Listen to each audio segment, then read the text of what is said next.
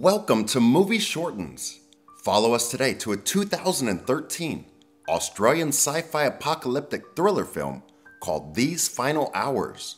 Before we start, be aware, there are spoilers. As we begin the film, we see James together with his girlfriend Zoe. Neither of them says a word for a while, and then shortly after, they become intimate. We flash forward to a time a little bit after the two were together, with James driving down the road in a panic.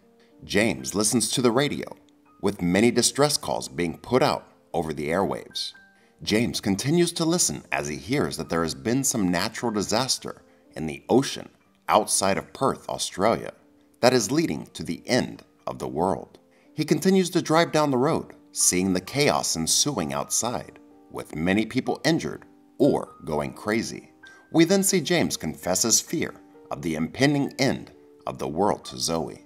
He also tells her that he wants to go to a party that is happening before the world ends. In the present, James is driven into a roadblock and stops his car. He immediately is threatened by an angry man who forces him to drive in a different direction. The man is clearly crazy as he rambles nonsense about the people who are trying to survive the apocalypse. After a short drive, he forces James to stop the car if he goes to kill a random man on the road. Frightened, James begins to flee, but is chased after by the deranged man. James is chased through the neighborhood until he finally takes shelter underneath the car to hide. The man eventually goes in a different direction, and James is safe for now. Immediately after, James sees that nearby, a young girl named Rose has been kidnapped by two men and taken into a house. James goes to steal the two men's van, but is unable to leave the young girl behind.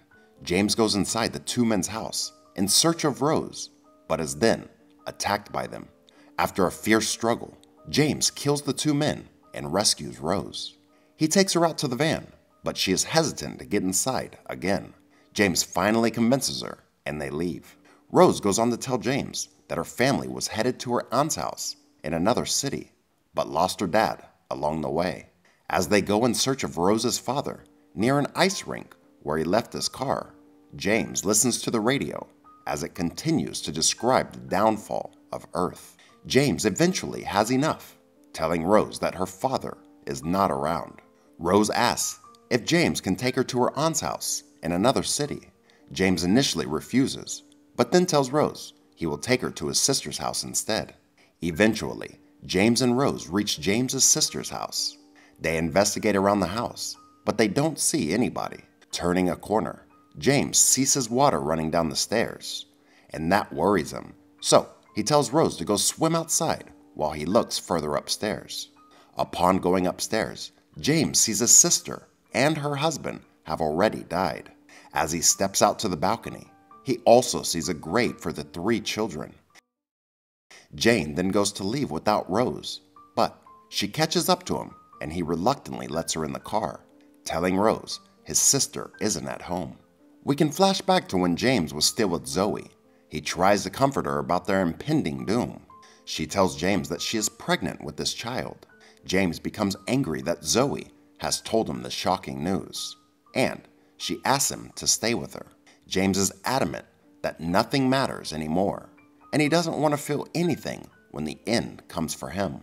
Zoe tells him that life is stronger than death, but James leaves anyway. Flashing back to the present, Rose offers James a wrap for his bleeding arm. As she helps wrap his arm, Rose expresses his worry about where she will end up after she dies. She expresses guilt over a mistake she made some time ago, but James tells her bad things just happen, and it's not her fault. He also refused her thought that this was all within God's plan, calling the world ending a dumb way to do things. James and Rose then enter a library to speak with a police officer about leaving Rose in his family's care. However, they change their minds and turn to leave, but the police officer stops James and asks him to do a favor, help him to put an end to him and his family's life. James refuses, and the police officer asks that James forgive him for what he has to do. James initially refuses, but feels threatened by the policeman, so he does and slowly walks away with Rose. Continuing along their journey, James and Rose finally make it to the party that James has been wanting to go to. James and Rose enter the party as it is in full swing, and after pushing their way through the crowd, they go to meet James's friend Freddie. The duo then go to find James's actual girlfriend Vicky, who is somewhere in the party. Upon seeing Vicky, she then takes James away and leaves Rose by herself at the pool. Shortly after, James and Vicky become intimate, but James is distracted. James tries to tell those about the things that have happened along the way, especially the death of his sister, but Vicky doesn't want to hear it.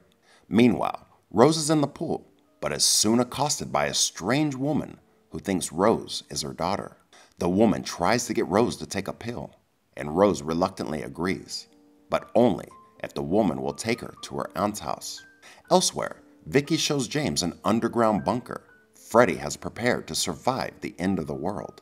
James says it's all pointless, calling Freddie's plan dumb and useless. Back at the pool, Rose is feeling the effects of the pill she has taken. Meanwhile, James and Vicky begin to argue about James spending time with Zoe. Vicky begins to get very angry, but then very scared immediately after, saying she does not want to die. They embrace, and James tells her that he's scared as well, but he has to leave the party to take Rose to see her father. Suddenly, Freddie appears, and he is upset that Vicky has shown James his bunker instead of himself. Freddie sees Vicky is crying, and James begins to yell at him for telling her that they can survive the end of the world. Outside, James finds the woman who gave Rose the pill, who has now become ill due to the effects of it. James tries to take Rose away from the woman, but Freddie appears and won't let him, thinking that Rose is the woman's daughter. Vicky appears taking the gun from Freddie and kills the woman trying to take Rose. James then runs to a nearby underpass with Rose, trying to nurse her back to health. James then steals a taxi and then drives furiously to his mother's house to get help for Rose. Once Rose is situated, James's mother reprimands him for not showing up earlier. James and his mother then talk about his sister. James tells her about his visit to her home earlier, but lies about what actually happened to them. James then asks his mother to use her car, and she is in disbelief that he still wants to help Rose. She tells him that someone stole her car, and they both have a laugh at the irony of it all. James's mother directs him to a shed to find some petrol cans, and he asks what she's going to do before the end.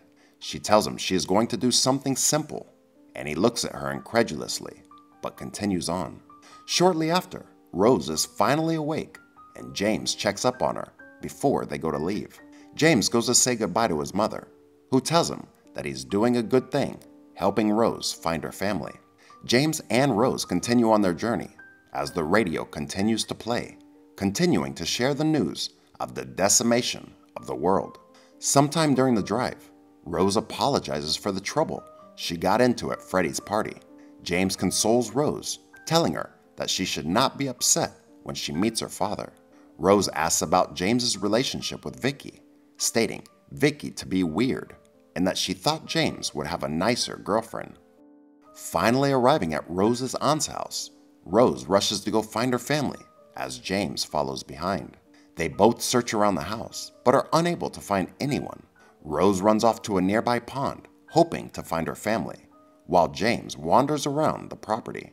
He continues his wandering and ends up coming across the dead bodies of Rose's family, including her father. Immediately after, Rose approaches James, asking if he found anybody. Rose realizes something is wrong and goes to search the area James was just in. James stops her, but is unable to tell her what happened. He finally breaks down and tells her that they are all dead, and she rushes to try to see the bodies, but he again stops her. He apologizes to Rose, but she's adamant about confirming whether it is indeed her father or not that is dead. James carries her father's body to her, and upon finally seeing him, she breaks down and cries uncontrollably. James tries to take her away, but she refuses, saying that she needs to stay with her dad when the end comes for her. James watches over Rose as she makes a makeshift grave for her father, and he gives her a picture that her dad had in his possession. James then tells Rose about Zoe and how he would love to have been a father in the end of the world had it not been coming. Rose tells James that there was still time to see Zoe and make things right with her. They embrace, and they tell each other goodbye for the last time as James goes to be with Zoe. James tearfully waves goodbye to Rose in his rearview mirror and continues for the final stretch of his journey, eventually breaking down and sobbing as he drives away. James drives to go see Zoe as he listens to the radio, counting down the final hour before the end of their world. Unfortunately, James's car overheats and forces him to stop. James exits the vehicle and continues to run down the road, exhausted and tired. He races against the time to reach Zoe as the minutes count down and the sky begins to darken. He finally reaches Zoe's house, calling out her name as the earth begins to rumble around him. He doesn't find her in her room. As he stops to collect his breath, he looks out the window and sees the massive clouds gathering in the ocean in front of him.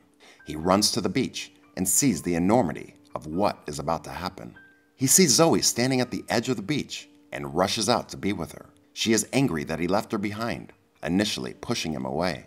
James frantically apologizes as Zoe continues to yell at him and hit him. He eventually manages to embrace her and tells her that he loves her, apologizing again. Zoe finally calms down and begins to cry as they hug. She says that she loves James as well. They embrace passionately as the fiery cloud draws ever closer. In their final seconds, Zoe claims the rumbling destruction to be beautiful, and in a flash, they are consumed in the flames of destruction. Like and subscribe to watch more videos like this. And don't forget to turn on your notifications. That really helps my channel. Thanks for watching.